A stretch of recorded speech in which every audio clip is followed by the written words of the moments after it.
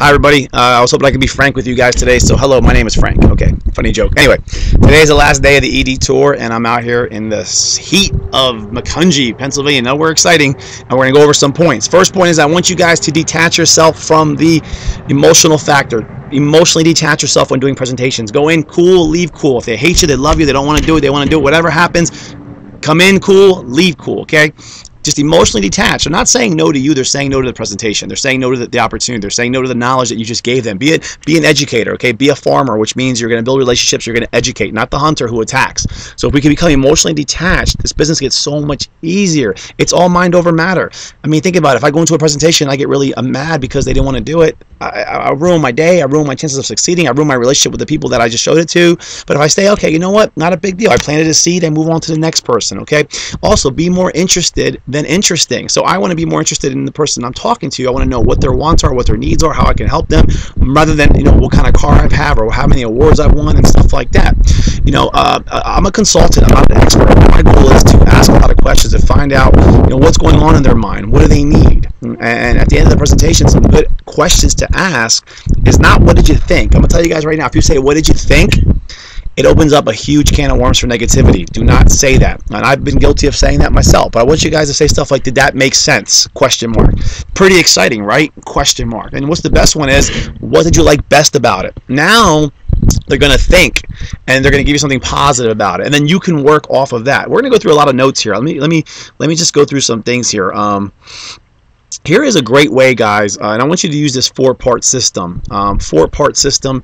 Every time you're about to show a presentation, if you use this four-part system, I guarantee you the results will be greater than what you're having right now. Here's what you want to do. You ask the question on a part-time basis, how much money would you need to make a new opportunity worth your while? Like, how much money would you like? And then they're going to give you an answer, okay? So for me, you ask me, so George, you know, I'm about to show you this opportunity, but I have a question for you. You know, how much on a part-time basis, what are you willing, you know, how much money are you willing, how much money, let me see here, what do I have? I think I went up too far. How much money would you like to make in a month to make it worth your while? So George, how much money would you like to make in a month to make this business worth your while? I'm about to show you. Well, I'd like to make about $2,000 a month. Okay, let me ask you this. How many hours a month could you work to make that happen? Well, I could put in about 2 hours a week, so 8 hours a month. Okay, so you want to make $2,000 a month, and you want to work 8 hours a month, right? Correct. Okay. Now, how many months are you willing to do that to have an income residually that comes like that? Well, you know, I'm willing to do it for like 12 months. Okay, and the last question is, if I could show you a way to make $2,000 a month with 8 hours a month for 12 months, would you be ready to get started? They're going to say yes. And you say, well, let me show you the plan. Okay, guys, you just put in perspective their expectations. Okay, now if they say I want to make $10,000 a month, you know what I say to them? Listen, I'm going to be honest with you, from the hours that you want to put into it and for the months you want to do it, your expectations are too high. I can't help you right now. So you can either, you know, come back with different expectations or be willing to put more time into it, but really I can't help you till then. You got to have realistic expectations for these people. And if you guide them with those 4 questions, how much money do you want to make in a month? How many hours a month are you willing to put into it? How many months are you willing to do it? If I could show you an opportunity right now with that, you know, that criteria, and I could help you earn that money, are you ready to get started? That's awesome system, guys. 4-part system right there. Okay.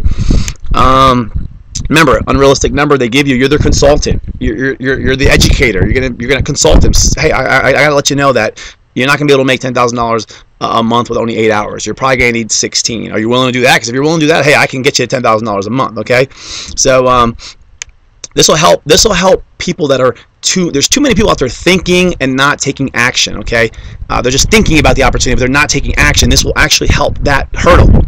The fortune is in the follow-up, guys. Guys, I'm telling you right now, amateur network marketers attack one person and they say no and they let them go. Okay, the pros educate one person, and over a series of many times they keep following up. That's the only way. Most people do not sign up in a business until 4 to 6 exposures. Okay, so let's get to my notes here. Following up is doing what you said you would do. So I recommend you guys use an electronic calendar or some form of a calendar.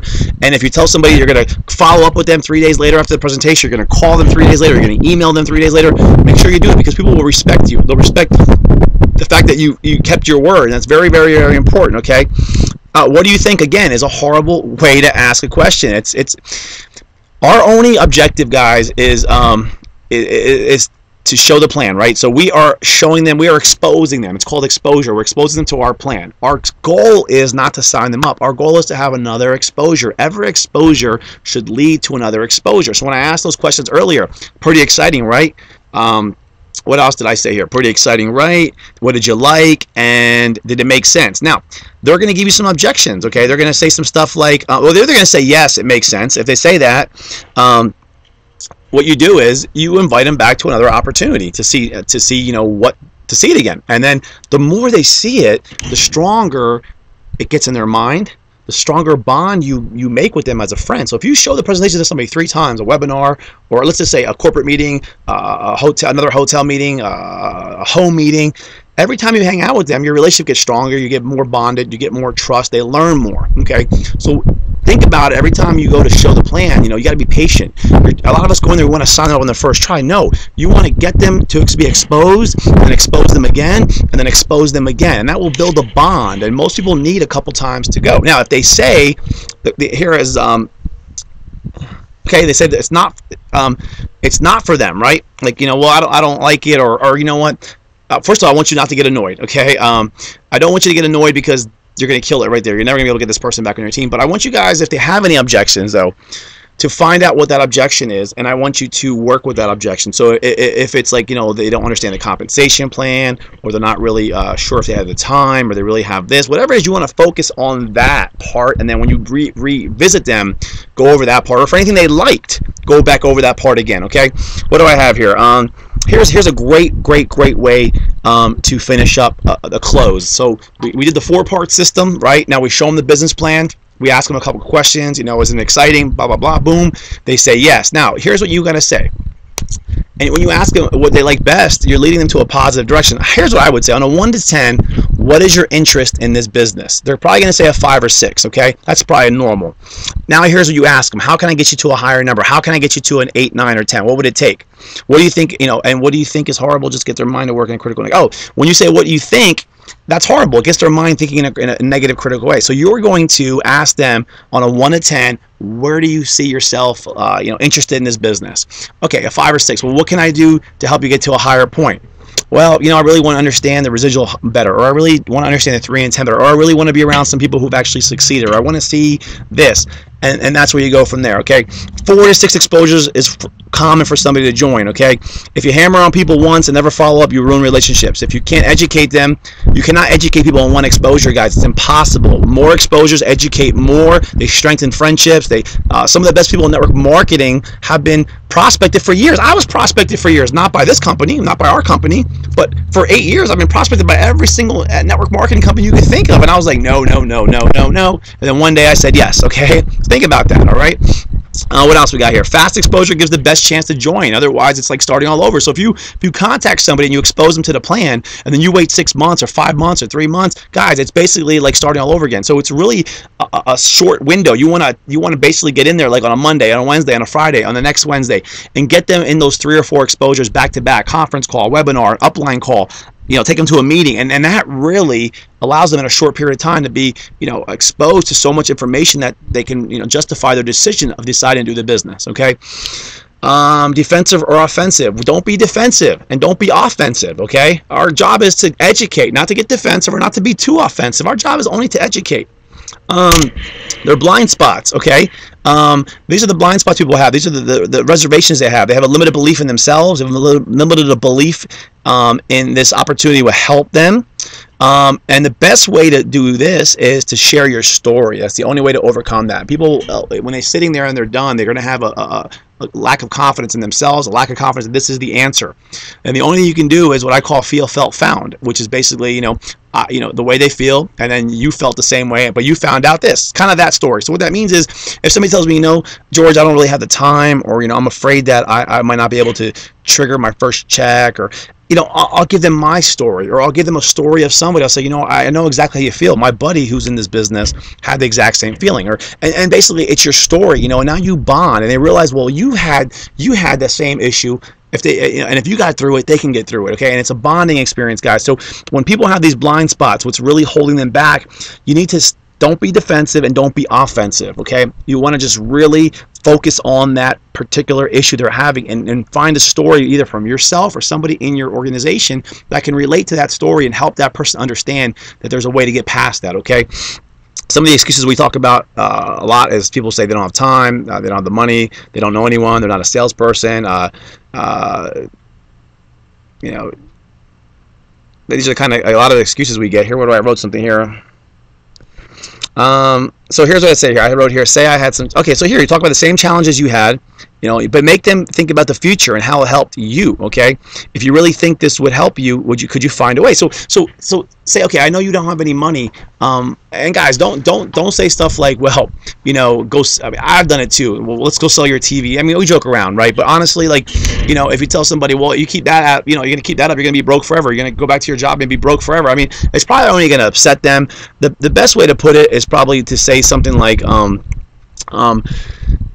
probably like more of like, well, you know, I understand that you know, you don't have the money to do it, but could you imagine what life would be like if, you know, you continue to have to feel that way? This is an opportunity where if you believe in it, you know, I mean, do you believe in it? Yeah, I believe in it. Well, don't you think if you really believe in it, you can figure out a way to make it work, so we can try to change that circumstance in your life? Be more understanding, okay? Also, we get a lot of this, is it one of those things, is it one of those pyramid things, okay? Here's the mistake that all of us have made, and I have made. Well, the government's a pyramid, you know, or you're the bottom of your pyramid, or we get defensive, we talk smack, right? But here's something that I just learned that is brilliant, guys. Okay, so when they ask you if it's, first of all, when they ask you if it's been a pyramid, the first thing I'll say is pyramid schemes are illegal, and I would never do anything illegal. Let them know your ethics, okay? But second of all, guys, for them to think it's a pyramid scheme or one of those things, they probably got involved in a multi-level marketing business, okay? Or they probably know somebody who did, or they, you know, they got involved and had like that lottery factor where they thought it was a scratch-off ticket, so they joined thinking that they were going to make all this money, okay? And so when they say that, what does that mean? That means they have a story. They have a story behind that thought. And you, instead of getting defensive and talking smack about the other stuff, you need to find out what their story is. Say, hey, you know what? Wait a minute. You know, for you to say that, you must have a story, right? Tell me about it. I mean, did you do something before in network marketing, or do you know somebody who did? Okay. Now, so here's what I wrote down. That means tell them they have a story. Get their story. This will bond you, okay? Ask them why they failed. Ask them, why did you fail? Did you give it a fair shot? Was it multi-level marketing? Was it multi-level marketing, or was it the timing? Well, and they're probably going to say it was the timing, but you got to get them to think that, because in their mind, they had a bad experience. Like, they probably sold something and it didn't work out. So now, like, oh, it's one of those things. And you're like, well, hold on a second. Can I share your story? Can you share your story with me? They share the story, you bond. Okay, now you ask them, why do you think you failed? Well, you know, I really didn't have a leader, or, you know, it was hard to sell the product because of the fact that, you know, there was a lot of them around. Or they're going to give you a story, guys, okay? And then you have to ask them, did you give it a fair shot, you know, or was it the actual business model? And they're going to say, you know, I didn't give it a fair shot, okay? And that is great, because now you bond it. Now they're going to go past that. And again, let them know, you know, you don't do the illegal things. Then you have people who will say, well, you know, I love it, but I don't want to bother my friends. This is when you ask them, let me ask you something. If you believed in a product in life, or you believed you had the answer to something that could help a lot of people, would you feel like you're bothering them? Make them realize that if they believe in what we do, and they believe in what we have, they're not going to be bothering people, okay? Just put it in their mind. So they might ask you, how much money have you made? If you've made a lot of money, let them know. But if you haven't made a lot of money, let them know that you're doing this on a part-time basis, very minimal. You've received compensation, you've, you know, made your money back, you've made a little bit of money, but you're only doing it part-time, and you're just very, very, very excited about this company's future, and where you see the future of yourself with this company. Let them see that vision, okay? It doesn't matter if you didn't make a lot of money, but let them know that you are excited with the company, where you're going to be going, okay?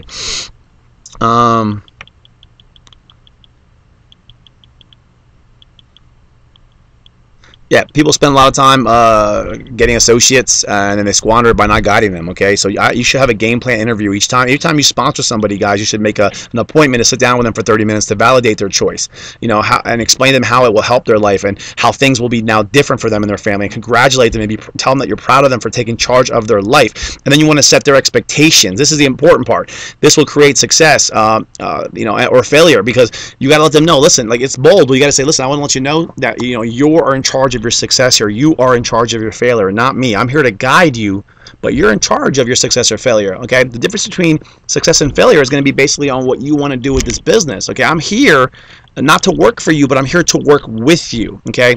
My job is to make you as independent as fast as possible. Does that sound good to you? So you're letting them know, like, it's, you're making them aware that it's their business. Otherwise you're telling them, well, I work for you, I don't get a check until you get a check. Well, that's fine, but now they realize that you set the tone already, that you're basically that you're working for them, and it's all on you. Okay, and it's better to do it the other way around, guys. Set those expectations early. Let them know that everything falls and rises on them.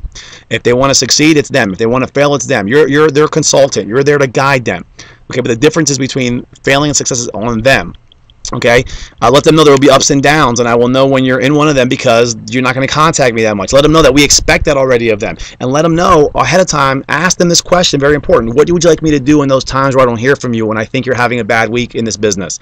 Would you like me to leave you alone, or would you like me to be persistent and remind you why you started this business? Now you've asked them, and now when they get to that mood where they're not contacting you because something's going on in their life, to either leave them alone, or you can be persistent and remind them because they told you what to expect. Set those expectations. Is a great way to get off to a great start. Okay, getting started checklist. Also, then get their app set up. Get them to understand where the videos are. Get them to understand where the website events are, where the meetings are going to be. Okay, have them understand the points of the business model and how they can actually, how their money is going to increase as they grow, and let them know, a brief overview of the compensation plan. Make sure they understand that. Make sure they understand how they can get their first customer. Make sure they can get their first associate. Make sure they understand how they can get their first check. Make sure they can understand where the first meeting is going to be at, and then set that first meeting. These are all things you should do in a half-hour period, and a separate meeting after you personally sponsor your new associate. Okay. A lot of people just crave direction. It's very simple assignments with deadlines, and you'd be amazed what people do. They crave that in their life. So you just want to get them over that line, guys. There's a line right here: success, failure. Failure is no check. Success is first check. If you can get them onto that side of the line, you have a better chance of getting them to completely be successful and stay successful for the rest of our existence doing this business. Now, meetings. To make money network marketing, guys, you got to go to meetings. Bottom line. The tools are great, but the meetings are more important. For us, our main event every year is the biggest event in February. You got to go to that. Okay, all the top earners use that to grow their business. It's in a total immersion for a few days away from the reality of life, the reality of bills and stress and kids and whatever else is going on. It's a whole week of just focusing on your dreams. It's validation, seeing others there, positive peer pressure, seeing people get awards. I saw people getting awards on stage, and I said, I'm not coming back here next year without an award. I'm not coming back out here next year without doing better. That positive peer pressure helped me out. Okay.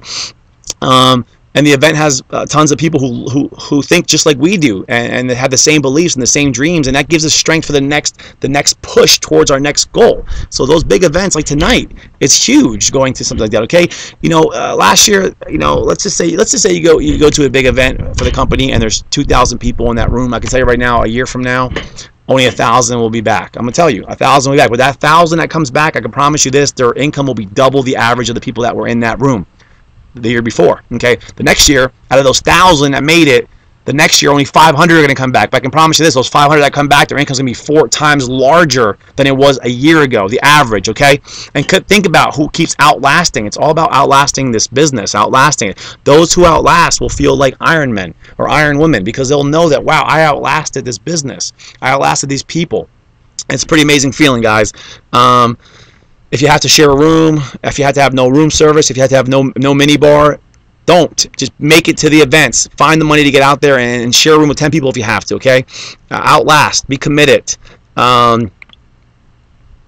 And if somebody's trying to, tell you they can't make it to an event, don't buy their excuses, guys, okay? I don't buy people's excuses. Help them understand the importance of the event. Help them brainstorm a way that they can make it there, and share your story. Do not buy their story about they can't make it, okay? It's crazy. People start this business, they want their money back in the first month, but yet traditional businesses, it takes a year to break even, and it takes 5 years to get your initial investment back. I mean, it's crazy, but yet they expect it to be totally different in the first month, okay? They want their money back in the first month. They want to profit in the second month. They want to be rich in the third month. It seems like the traditional business rules don't apply, but we have a better way, guys, and we don't sell magic beans. So if you make money and you don't grow as a person, you will be back to the money level that you were. Meaning, if you get lucky and make some thousands of dollars really quick in this business and you haven't personally developed, you're going to go right back to the income level that you deserve. When I started making $6,000 a month, I said to myself, I'm not a $6,000 a month guy. Me? Heck no, I don't even know what it's like to make that kind of money. And if I didn't start reading books and if I didn't start producing a better me, guess what would have happened? My income would have started to go back down to what I deserved, okay? So I'm going to tell you right now, no matter how much success you have, you will only make as much money as you grow. I'm telling you guys right now, people don't listen to me. I text somebody today, I said, listen, you need to show up to grow up. You need to start plugging in. He goes, well, I can't find any more people to approach. I said, I didn't ask you about approaching people. I told you to come and grow. How are you going to approach people when you don't have the technique to do it? You got to get around people that know how to approach people. You have to use the laws that we teach.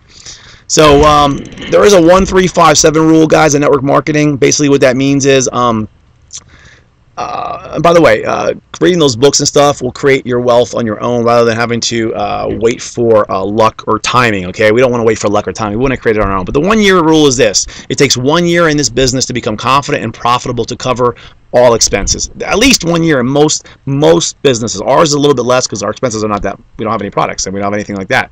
But 1 year, okay? And 1 year to learn. It takes 1 year just to get yourself going. So we have these people that are doing great things in 3 months. But really, guys, the first year is a learning experience, okay? Year 3, with a part-time effort, you should be able to do this business full-time, meaning you will not have to do your 9 to 5 anymore, realistically speaking. 3 years. 5 years with a consistent effort, guys, you can make 6 to 7 figures in a business like ours. In 7 years, you're a complete expert. Complete expert, and that's not bad for 7 years part-time, okay? Any profession, you know, these people are doing, takes years and years to be a doctor, to be a lawyer, you know, to be an expert in any field, it takes a lot of time, okay? So think about that. Yeah, you can do it a lot faster. I did it a lot faster, but you got to just make sure that you continue to grow as a person so you can continue to have that success for many, many years, okay? The best way to learn is to be an active student, always growing and learning, which is what I'm doing right now. I'm teaching. And as I'm teaching, I'm constantly saying it to myself. So when you teach, you're actually learning yourself because you're constantly going over the stuff. You're either growing or dying in this world, guys, and I'm constantly growing, okay? I listen to at least 1 to 2 or 3 books a month, depending on the month. Sometimes 3, sometimes 2, sometimes 1. Don't let people distract you in network marketing. There's a lot of new network marketing things that are popping up, like next greatest invention, next greatest vitamin. Do not let them interfere with your success. Block all that out, okay? And if you are struggling with something like talking to new people or making phone calls or trying to approach a customer, practice that, okay? Practice that. Practice what you're struggling with, okay? Don't be afraid how you're going to look when you're doing this.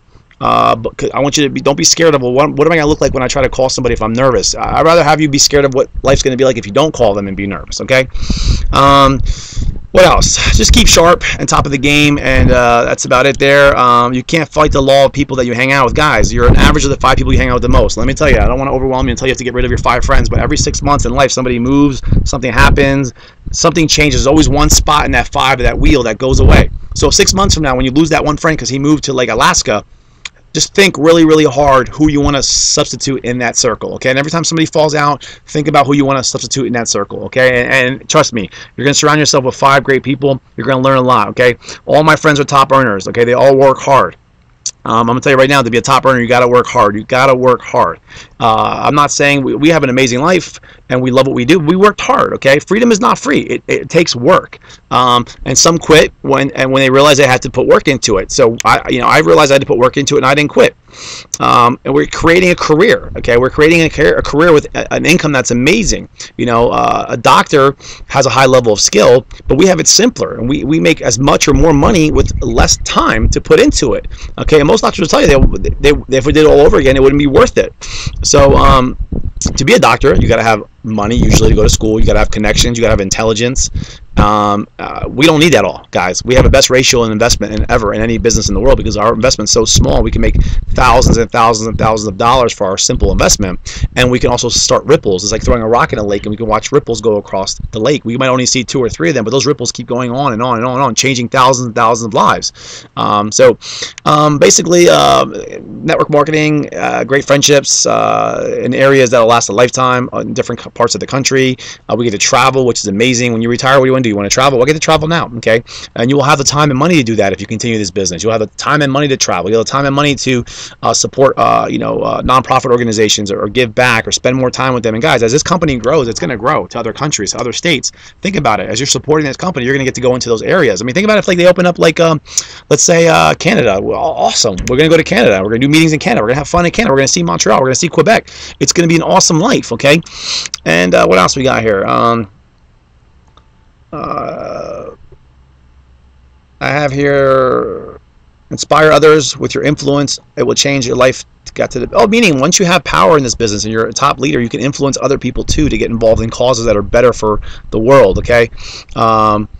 This business is basically an incubation, guys, for personal growth. It's going to teach us how to overcome our fears, how to grow stronger, how to solve problems, how to free our minds, how to put positive things in our minds, and how to protect our mind from negative things. And we're going to learn how to lead others too.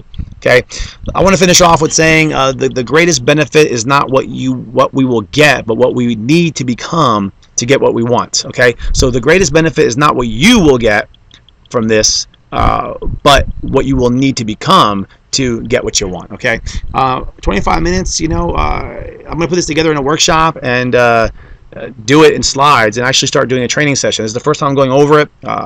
It's a long video, but if you made it this far, you're serious about this business, and you probably got a lot of good information, guys. I will see you tonight, and let's keep doing great things. It's a great life. We are growing as people, and we're going to change our lives and the lives of everybody we touch from here on, and our children, our relatives, our friends. It's going to be amazing. Take care.